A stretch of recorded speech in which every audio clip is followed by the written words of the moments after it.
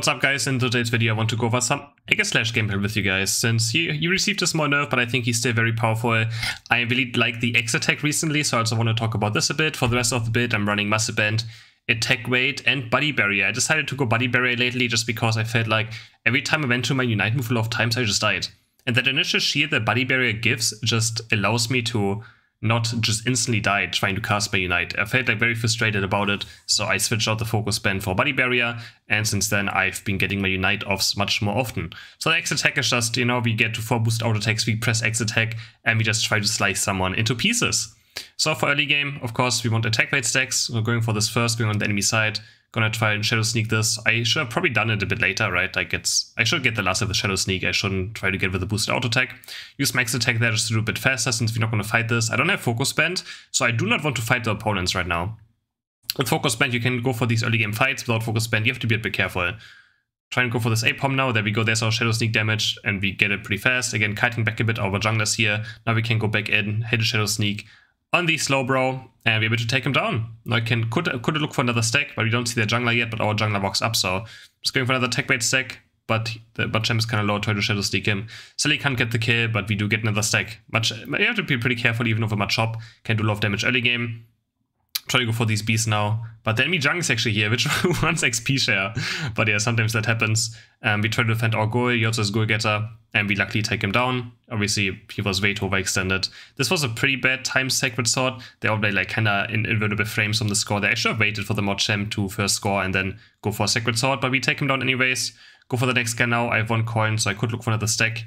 But I'm quite low. And the enemy Slowbro actually has Scald, so he actually can do a lot of damage to me. And Scald is actually quite annoying for my Pokemon as well, since a lot of my damage comes from being a physical attacker, right? Or attacker Pokemon.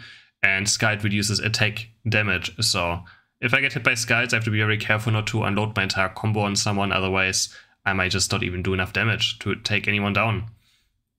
So looking for level 7, of course. I think the level 6 to 7, you're quite weak, of level 5 to level 7.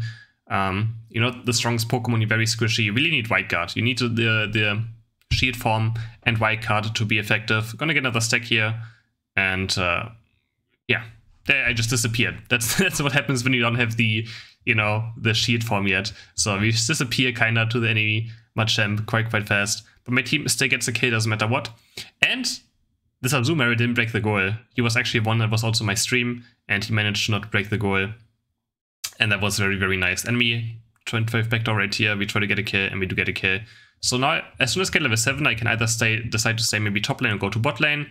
We can do one of those two things. And I'm just gonna just kill the beast very fast, and afterwards we can maybe decide to go to bot lane, depending on how bot lane looks like. So, gonna path towards bot lane now. We don't have to kill this goal. I mean, we could. So there's 2 options right here. We kill the goal to Rotom and push into the second base and take all the Odinos. But it's just very hard to coordinate with someone you're not on voice, right?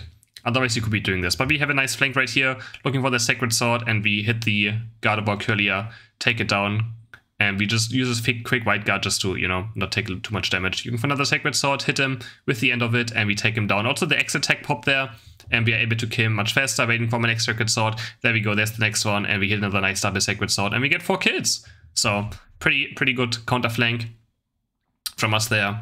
And now my team has enough damage to do Dreadnought here, so I'm just zoning. I'm just looking for another kill. Hitting the Sacred Sword, I have 3 boosted auto attacks, so we just go for the boosted auto attacks.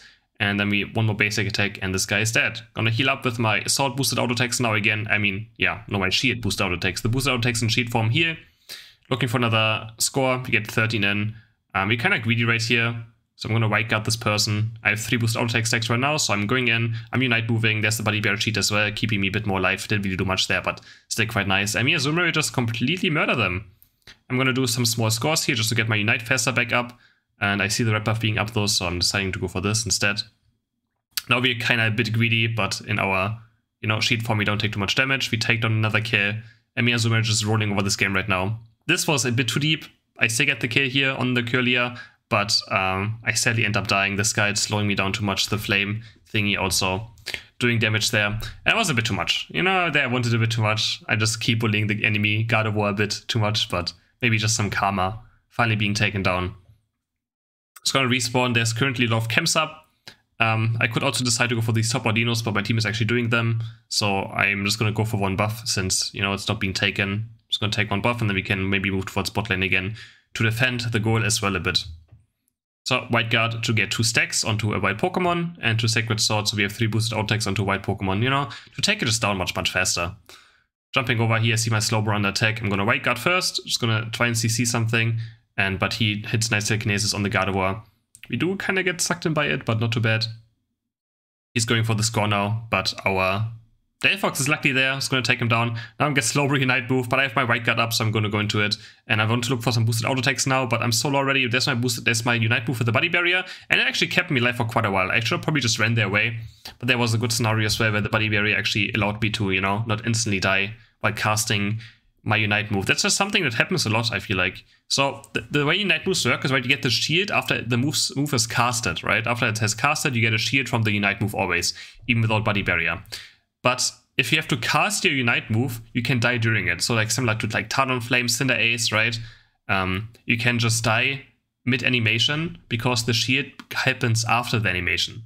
That's why Body Barrier is still very nice on certain Pokemon, just to make sure that you don't die going to Unite move. Same for stuff like Talonflame again. And here you see our damage. We did the Sacred Sword boosted with X attack, and we just absolutely murder this aura super fast. I actually really love this build.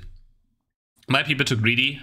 Running full heal is probably always like just a very solid choice, right? I'm thinking maybe we can push this in. So I'm gonna look for a Sacred Sword onto the aura, but I sadly miss it. Going for a White Guard, get 4 stacks. Sorry, I'm just gonna Unite move very early. And but I do get jump pad stun sadly, because for some reason jump pad still stun. I really wish that's something I would remove, but we're still quite tanky here. Go back into White Guard, and we're able to bring him off the goal. So pretty nice. We're able to kill the second goal as well. Just being very aggressive there, playing around my cooldowns as much as I can, making sure that when I go in, my White Guard is also up, so that in case, you know, I drop low, I can go back into a White Guard and be safe for a while. Also, being in White Guard and using boosted auto attack in your Shield form will also reduce the cooldown of your Sacred Sword. Here I'm just building up another boosted auto attack again.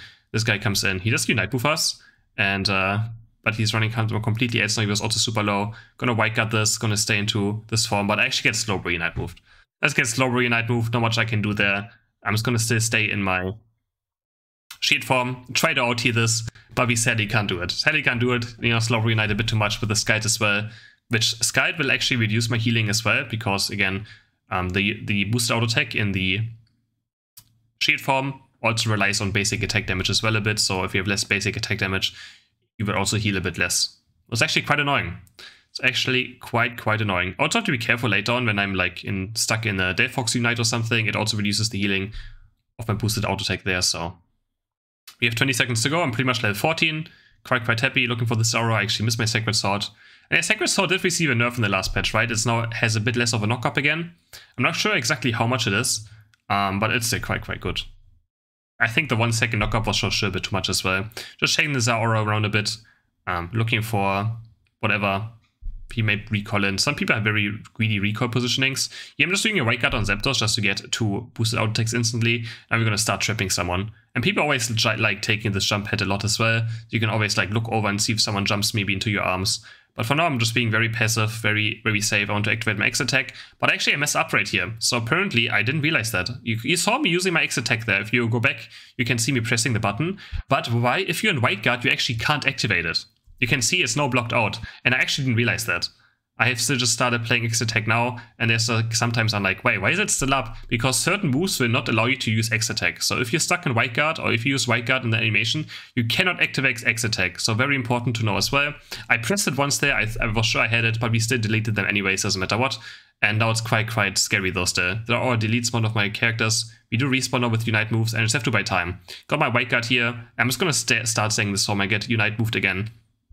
But the Slowbro pretty much still can't kill me, right? As long as I stay in this form. Another White Guard, and we just keep doing it. Now we have 3 stacks. And I'm just gonna try and keep healing. Try to make it to him. We heal again. Next White Guard is up. And we heal again. And we heal again. And now we are back to half HP. And he just can't kill us. We're just buying time right now. My team is doing things on top side.